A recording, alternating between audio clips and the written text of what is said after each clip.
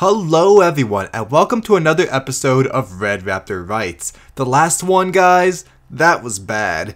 Thankfully, we survived long enough to enjoy a review of the long-awaited amazing Dinoworld, a rather recent Dino doc produced by Japanese Public Broadcasting, NHK, along with CuriosityStream. You know, that streaming service every nerd on YouTube gets paid to promote. I've never seen it for myself, though I know there's been a lot of hype around it over the past few years, but no more. I've seen it, and now I'm ready for a review. So, does Amazing Dinoworld live up to the hype? Does it hold up scientifically? Were all those YouTube promotions pure lies? Let's dig this up. Amazing Dinoworld. This is a good one. Not perfect, not the most accurate series I've ever seen, but good. We all know Tarbosaurus the mightiest ever is the indisputable best. Forgive me if I'm wrong, but I believe this is our first good look at Dinokyrus in these reviews. This genus made a brief appearance in Bizarre Dinosaurs, but as a Therizinosaurus wannabe, since much of the body had yet to be described. Well, now we're in 2019, so things are looking up. Previously, all that was known were the huge set of arms, 2.4 meters long, tipped with massive claws. Discovered in 1965 and named in 1970, these giant arms, along with some other bits and pieces, were all that was known of this animal for decades. The long wait and later resurgence of more material is a great and complex tale. Ever since, scientists have been hunting for the rest of the skeleton to shed more light on its true form. A few moments later, it's been discovered, and now a complete skeleton of Dinokyrus will be assembled for the first time. Oh, we're just skipping it? Well, that sucks. Now this looks like a job for me. Some more material from the holotype was found by a group of paleontologists, including Phil Currie from the Royal Tyrrell Museum back in 2012, but those bits will come up soon. 2013 saw the announcement of 2 new specimens, giving us a much better understanding. The first of the new stuff was a subadult found in 2006, unfortunately ruined by fossil poachers. The second was another large adult that was also ruined, found in 2009. Its skull, hands, and feet were already collected and sold on the black market, though other pieces were left over, such as a single toe bone. In 2011, strange skull, hand, and foot material was found in a private European collection. These were studied and thought to be Dinokyrus remains, but not just from any Dinokyrus. The foot was missing a single toe bone, and wouldn't you know it, the toe fragment from 2009 fit perfectly as that missing bone, so paleontologists were able to confirm that these fossils came from the exact same individual as the 2009 specimen. That skeleton was reunited. Oh, sorry, I wasn't supposed to discuss any of that, I guess. Oh well. What a fascinating story about a fascinating dinosaur. Now that we have all this new material, the Dinokyrus resembles the Dinokyrus here. Wow! What do you know? Curiosity and NHK truly brought these bones to life. Amazing Dinoworld accurately portrays it with this giant toothless beak, as is the case with other ornithomimosaurians. Thomas Hulse once described the animal as a love affair between a Hagiosaurid and a Gallimimus. Can you see why? To make it even weirder, you gotta throw some Suchomimus into the mix because of those enlarged vertebrae that formed a massive hump or sail over the midsection. And who can forget those giant arms which began the story in the first place, shown here for grabbing branches and swiping down Tarbosaurus. Feathers are also a good inclusion. Okay, I know that just an episode ago I complained about large-bodied theropods being indiscriminately coated in fluff. Now here I am becoming the very thing I swore to destroy? Well, not exactly. Other ornithomimosaurians have been found to possess feathers, but for Dinokyrus specifically, experts have noted a condition in which the final caudal vertebrae are fused, creating a single ossified mass at the tip of their tail. This feature, called a pygostyle, is often found in birds to support a tail fan. So in my opinion, it makes sense to show them fluffy, though maybe I'm splitting hairs. I like how Amazing Dinoworld gets their diet down too. Stomach contents from Dinokyrus have been found with surprising results. Over 1,000 gastroliths were present, indicating a need to grind down plants, but also present were fish scales and vertebrae. They were the OG pescatarians. This strange dinosaur's strange diet is highlighted perfectly here. Even their environment is done well. Dinokyrus is found in the Namek Formation along with Tarbosaurus and Zanabazar. Many other lovely inhabitants also roam, but are sadly not included. But it is represented as a lush seasonal floodplain with lots of wooded areas. Don't mix this up with the earlier Jaducta Formation's desert biome, cause I made that mistake once. Now, I have to mention the presence of grass in the first episode. Of all the science and all the debate and all the flaws, who would guess that grass is one of the most controversial, the stuff that cows eat? Scientists used to think that grasses first appeared during the Eocene about 55 million years ago. Now we know they already diversified throughout the Cretaceous. That they look exactly like someone shot a dino doc in their backyard? Maybe not, but their inclusion is reasonable. Maybe you don't want to spend your nights reading about grass diversification, but with recent fossil evidence, the earliest grasses have been dated to the early Cretaceous Albian stage, allowing for the appearance of derived rice-like grasses by the end of the Cretaceous. So maybe these lawn-like grasses began appearing around here too. I don't know, I'm reading too much into this. Grass is weird. Now, I did mention more Dinokyrus material described in 2012. These fragments included belly ribs or gastralia. On these gastralia were bite marks, identified as the handiwork of Tarbosaurus, the large tyrannosaur that stalked Maastrichtian Mongolia. They are shown eating Dinokyrus, which is accurate. How we got here is questionable. Did a pack of them really need to slaughter an entire family and orphan our main subject like Batman? No, but the eating part is accurate. The Mosasaurus episode is a good time too. It's good, not great. Dinoworld hits some of those key points I've mentioned in Sea Monsters and Sea Monsters.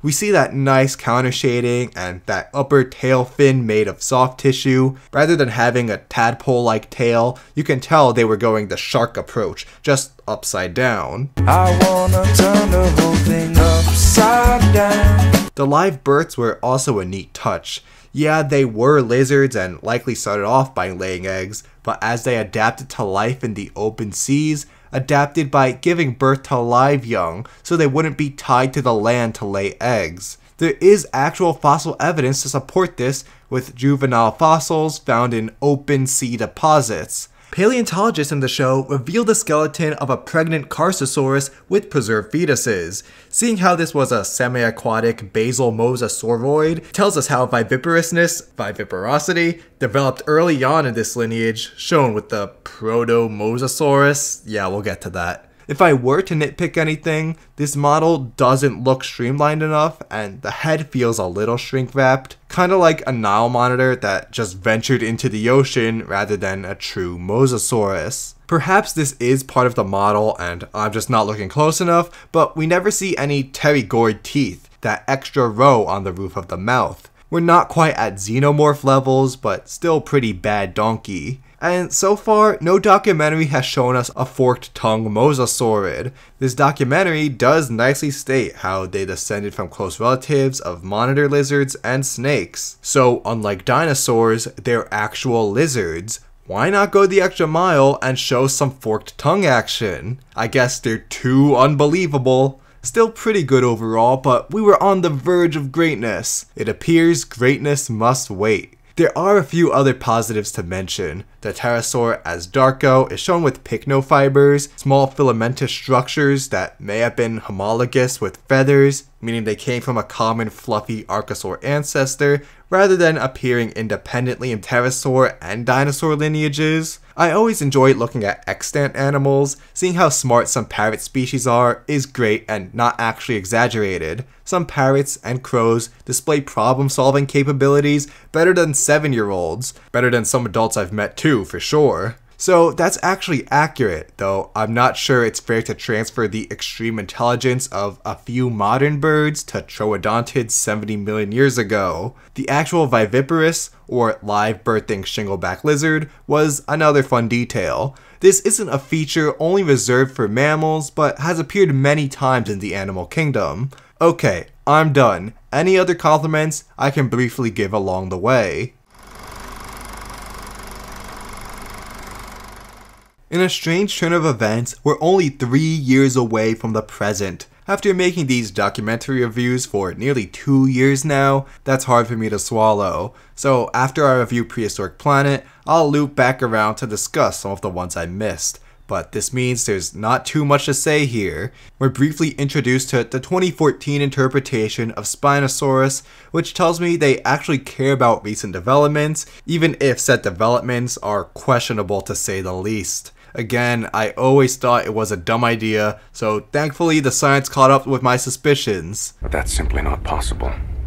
Why isn't it possible? It's just not. Why not, you stupid? We've been over Spinosaurus many times before on the channel, since now we have a much better understanding of what it looked like. I'm sure more challenges will come, but whatever. Just don't get a Spinosaurus tattoo, cause that crap ain't gonna last. And the other outdated tidbit is about another aquatic theropod. We're talking Raptor, a dromaeosaur described as recently as 2017 after being another victim to fossil poaching in Mongolia. Features of this genus have been viewed as indicative of a semi-aquatic lifestyle. Neurovascular canals on the tip of the snout forming these crocodile-like sensory pits, a long neck, slightly flattened forelimbs, and a flattened snout like a duck are each presented as evidence. The popular image was a dromaeosaurid or raptor dinosaur that evolved into a Cretaceous duck.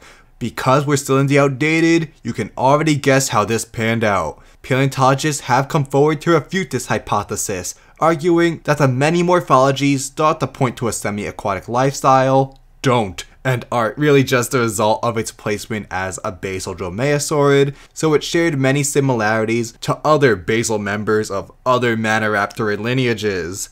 The earlier branching raptor shares traits with basal therizinosaurids, troodontids, ornithomimosaurians, and even early birds like Archaeopteryx.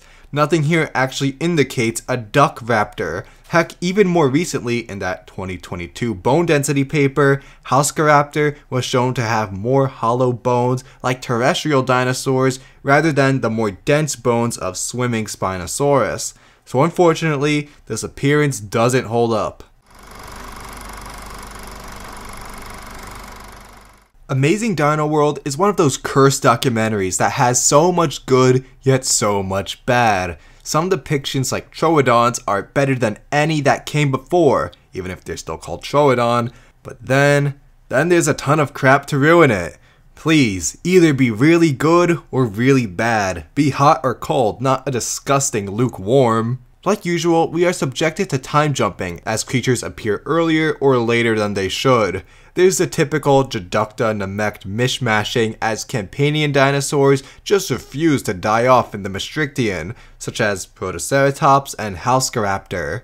Hadrosaurus should have disappeared like 78 million years ago, but was literally too angry to die, so it appears at the very end of the Cretaceous with T-Rex. As Darko appears in Africa about 100 million years ago, 8 million years too early. Abelisaurus stomps through the same setting, yet lived 80 million years ago in South America. Mosasaurus itself jumped backwards to 95 million years ago to fight Spinosaurus. Sure, some smaller mosasaurids were moving into the water at this time, but we wouldn't see that gigantic predators appear until about 10 million years later. Sorry, it's meant to be cool. You're not allowed to question it. Please continue to mindlessly consume media. Some behaviors work well, like live Mosasaurus birth, child rearing, and heck, I don't even complain about intelligent Troodon, because there aren't many reliable sources on dinosaur intelligence I can find. Some behaviors though just seem really dumb, like how a single Tarbosaurus assaults a healthy, well-armed, and larger Dinokyrus. A pack of the Namek Troodontid, Zanabazar,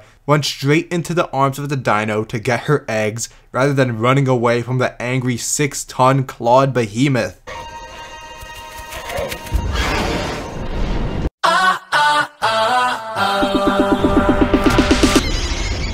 And when a Pachyrhinosaurus is confronted by a measly little Alaskan troodontid, the narrator literally says, Pachyrhinosaurus are herbivores.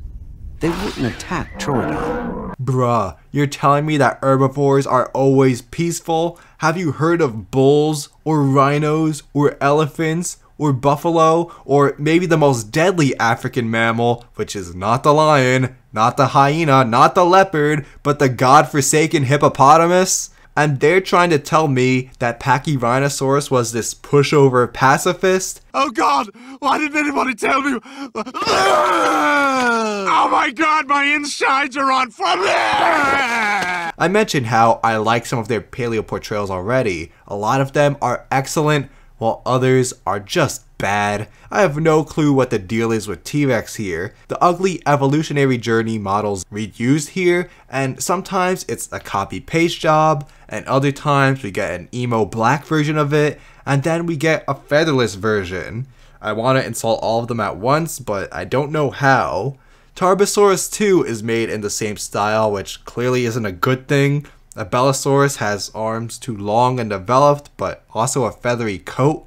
Abelisaurids are probably the worst theropods to include feathers on. We've known of their scaly coverings for decades. The whole feather craze was too alluring, I guess. And that brings us to the worst design here, and among the worst in any film, the giant horned Pachyrhinosaurus. I'm going to die! I thought the JFC one was bad, cause it is, but this is insanity. It's like when one person commits an unspeakable crime that I don't want to be demonetized for naming, so then a copycat tries to outdo them with their own crime. Come on, at least be original in your terribleness.